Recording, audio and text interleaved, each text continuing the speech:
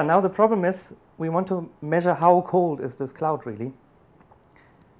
But you cannot simply put a thermometer in there, because the thermometer comparing to this cloud is extremely hot. So if you put that in, then all the atoms will immediately heat up completely. So what we do instead is we measure the motion of the ultra-cold atoms that we have here, and that works a little bit like this. If we think that these nuts here would be our atoms, and if I take them, and we know already that temperature means there's random movement, so if I shake my hand, this is what happens. And to measure how fast they move, I simply let them drop. So that looks a little bit like this. I would throw them up here, but rather than drop. But that gives us the idea. If I do this, then you see, instead of having just one bunch of atoms, suddenly they fly around.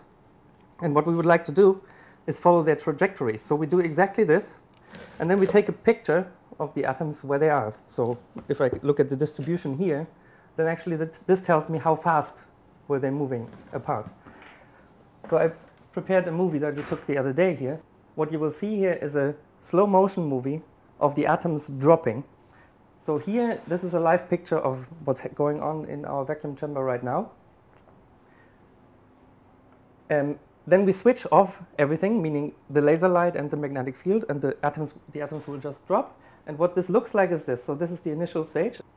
So you will see a movie of these atoms dropping over 30 milliseconds. So it's really a slow motion movie. And that looks like this.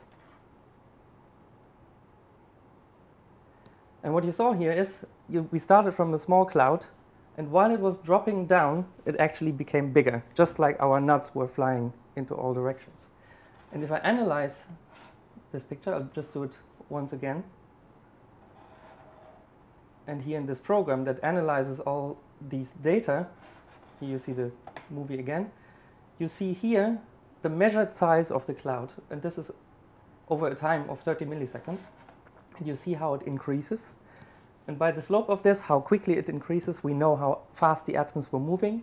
In this case, we know they move at roughly a centimeter per second. And that tells us that actually the temperature of these atoms is 100 microkelvin above absolute zero.